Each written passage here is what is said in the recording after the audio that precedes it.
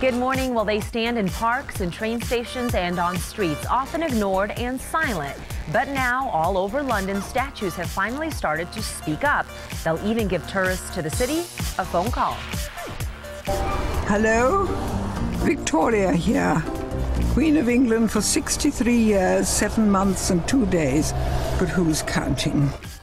Read by actors, 35 statues across London and Manchester now have a voice.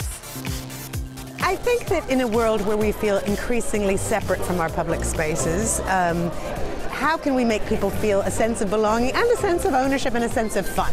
We can stop people from looking in their phones to looking out at the world around them. Well, one of the talking statues isn't even human. It's a cat, the feline friend of the 15th century London mayor Dick Whittington. As these statues make their voices heard in the UK, there are plans to expand this to America and other European cities. So you never know who might call you next. I'm Stella Inger. Hope you join Guy Ashley me tonight at 5, 6, and 10. You can join the conversation at KGUN9.com, Facebook, and Twitter. Have a great day.